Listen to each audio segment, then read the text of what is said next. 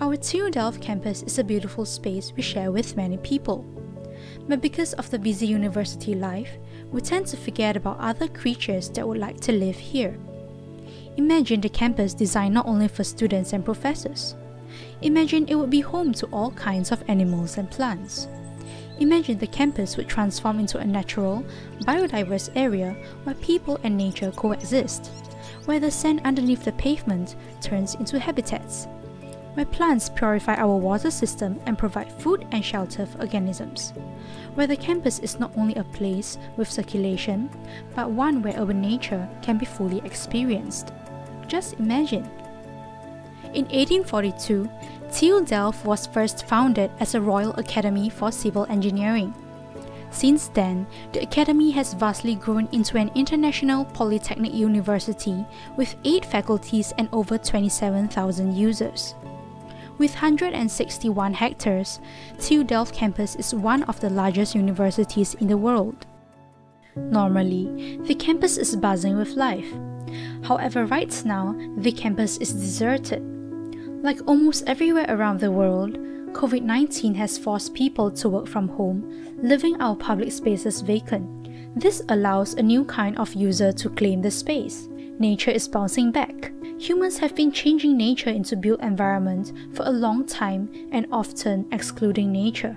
COVID-19 is showing us that there is a range of species that can flourish in our engineered living environment. We can incorporate nature into the design of our living environment, and this is an opportunity for our own TU Delft campus as well. Since 1963, our campus has served as a circulation connector between different faculties. However, the campus area could provide for more than just humans. The unpaved area of the campus always takes the form of a neatly mowed lawn. But why do we mow? What is its benefit?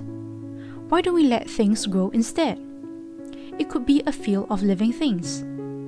And this is important. The landscape in which a campus is set in expresses the values important to the university. An evolving human-nature relationship, moving from an egocentric towards an ecocentric world. In our campus, there is a huge potential to account for more species apart from just humans, and this is why this project aims at designing the TU Delft Eco Campus, a holistic living environment designed for both humans and nature.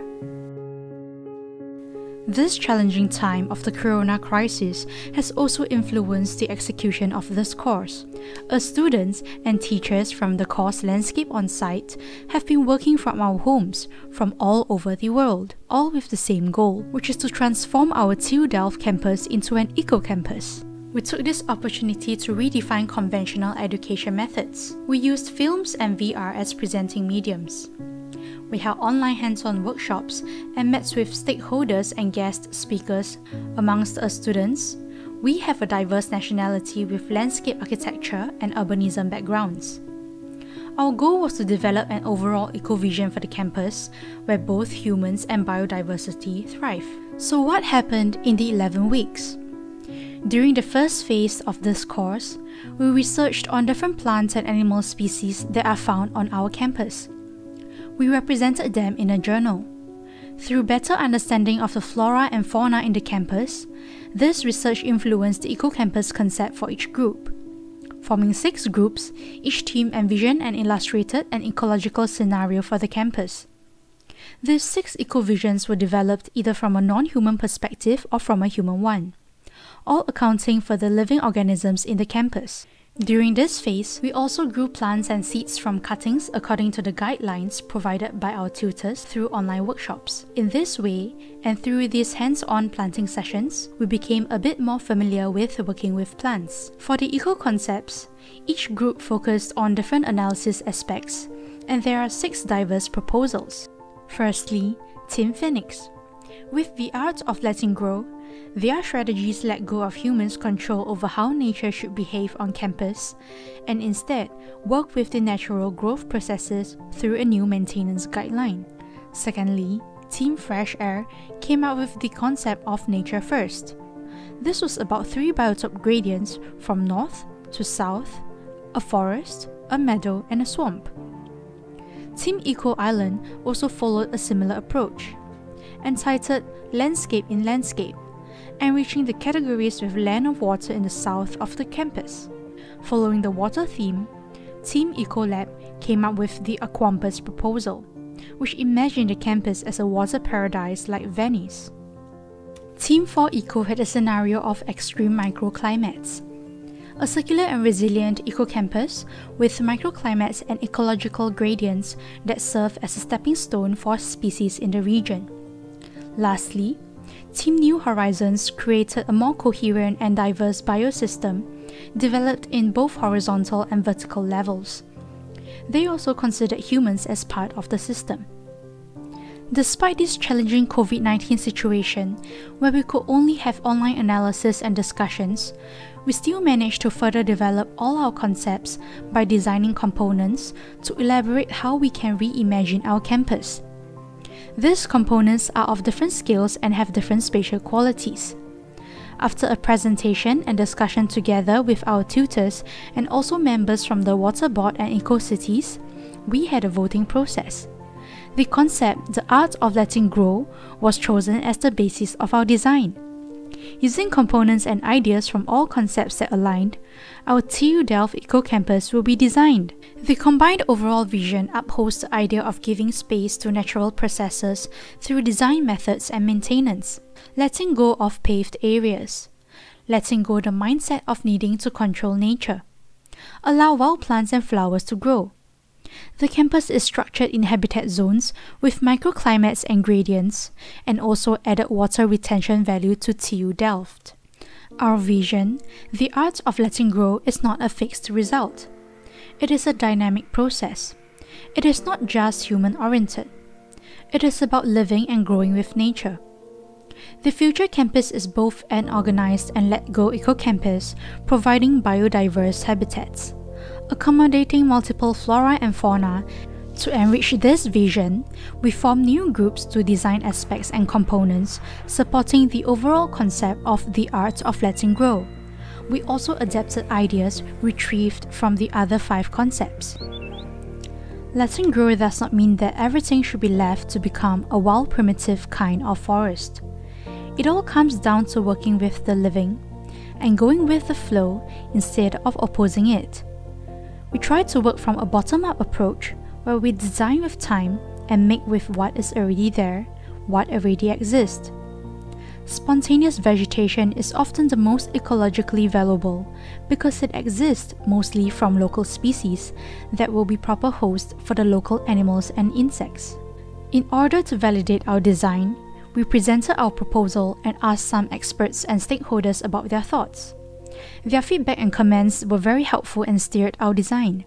As you probably know, first goal in our team is to create an eco-campus which will provide equity for all the living organisms. However, from your point of view, in which you are specialized on the environment, behavior, interaction, and sustainable development, do you believe that some of these future interventions are going to also make humans more sensitive on ecological issues, changing their daily habits on a lot of things beyond their presence on the campus? I hope so, and I think so, because what always happens that during the day you have a lot of impression, you perceive a lot, and that has an influence on how you behave here, or how you behave.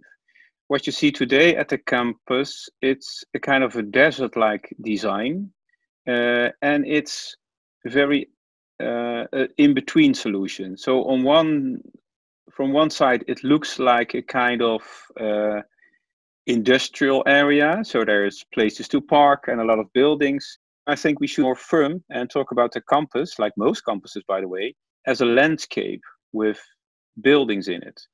And what also is in the design, hopefully, but I see that if you introduce the smaller scale where you see the quality of all kind of ecological related interventions, that you create a more walkability campus, and also more a campus where people can dwell. A campus for 7 days a week, and maybe also a campus for visitors, also inhabitants of Delft. And if you create that kind of atmosphere, people might take a stroll or sit down somewhere within the campus. Op de campus van de TU Delft. Ja, klopt. En je weet, we zijn bezig met het hervormen van een ecocampus. Ja. Om de campus toch meer biodivers te maken. Ja. Wat is er bij je eerste idee? Denk je, ben je er bang voor of ben je er optimistisch over? Nee, ik ben er hartstikke optimistisch over, want ik vind het een hele goede zaak. Hè. Het is ook een verantwoording die we met z'n allen hebben. Alleen ja, we hebben hier te maken met de TU Delft, hè. En dingen gaan niet altijd even snel. Dus ik heb jullie plannen bekeken. Ik ben hartstikke enthousiast. Ik vind het echt hartstikke leuk verzonnen. Ik vind het ook enorm creatief. Alle complimenten. Ja. Ik ben wel bang dat dat moet je voorzichtig moet dat brengen. Dus vanuit jullie plannen stel ik voor dat we gewoon een paar kleine dingetjes oppakken. En dan moeten jullie goed communiceren, hè? Dus binnen de TU-gemeenschap. En dan proberen daar draagvlak voor te krijgen. Pas als het draagvlak er is, dan kan je eigenlijk verder gaan met je plannen. Do you think these interventions could improve the campus users, both nature species and humans, in the interaction in the place as well as educational matters? Yes, for sure. Because once there is a long-term vision that's for systemic change, let's change the water system, change routes, change the way we maintain the campus, which also the head of maintenance is in favor of having more flowers flowering and birds coming and bees and butterflies and other insects. And that's very important. So, and what the students now are proposing and doing and building is actually adding to that and show with little interventions what is possible actually. And that comes in the mind of many other students and users of campus, people, but also organisms, plants, insects, birds, you name it. Yeah. Are these interventions important for the future ecological consciousness of the Delft citizens? Yes, I think so, because so far TU Delft has also been a kind of technical university with technical things. And let's say the word ecology, 10 years ago it was quite rare in this university, and I think now it's changing. We see that technology and nature should go hand in hand. I mean, it's nature first, natural systemic principles, where we should work with more and more. And you show that in a very good way. So I'm very happy with what you've done, and I hope we can continue this together. Do you believe that the Let It Grow concept would be able to work and coexist with the current student life? Students have shown us their vision of the campus, of the eco-campus. It helps us understand and to see a different perspective, to make it more practical. We're also interested in the link with climate, energy, and circularity, among others. But the student work can be further elaborated in relation to those topics. So it is great inspiration. Thank you. We are starting to build part of the design in our designated areas. We will experiment with natural and reused building materials, and also monitor and evaluate for spontaneous vegetation. The first interventions of the long-term design will be implemented by us, cooperating with TU Delft Head of Maintenance.